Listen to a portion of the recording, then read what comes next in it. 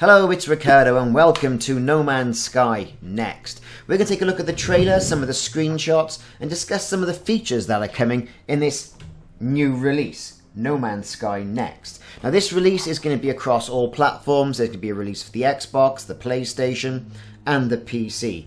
And the community has been kind of hoping that this is going to be the second coming of No Man's Sky after what could be called some of the letdown that's happened in the past. It has quite a loyal following within its own community, but this now, I think, with its additional procedural generation of all the planet and planet surfaces, the graphical upgrades it's had, we do think it's going to be quite astounding, really. Well, we all hoped. The hope is there. Let's hope we're not disappointed. So let's have a talk about some of the features that are going to be here in No Man's Sky Next. So first up is going to be multiplayer. You can team up a small team of friends and explore the universe together, or be joined by random travelers. We have seen this in other games. You can help friends stay alive or prey on others to survive. Tiny shelters or complex colonies that you build as a team and then shared for all players. You can fight as a pirate or as a wingman in epic space battles with friends and enemies. Race exocraft across weird alien terrains. Creating racetracks and trails to share online. Character customization that allows you to personalize your appearance. There's been a huge visual overhaul. The game is fully playable in third or first person, both on foot and in a ship. Planetary rings and improved space visuals make space more beautiful than ever, and it is, I think, arguably a really beautiful game.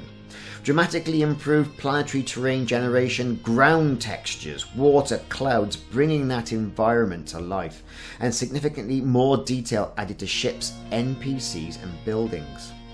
There's now unlimited base building. Bases can now be built anywhere on any planet, dramatically increasing base building complexity and size limits. Hundreds of new base parts own multiple bases.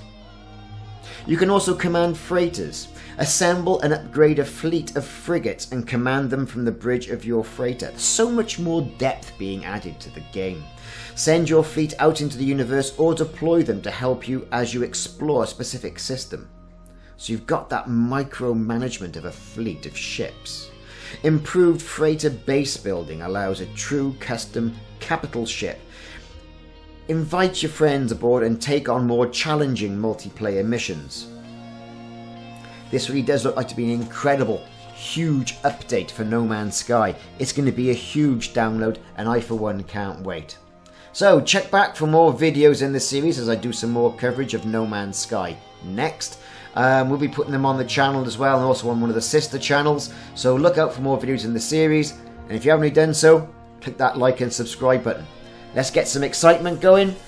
All you console boys and PC fellas, let's see if we can get this game back to where it should be, I think, up with some of its competitors. See you soon.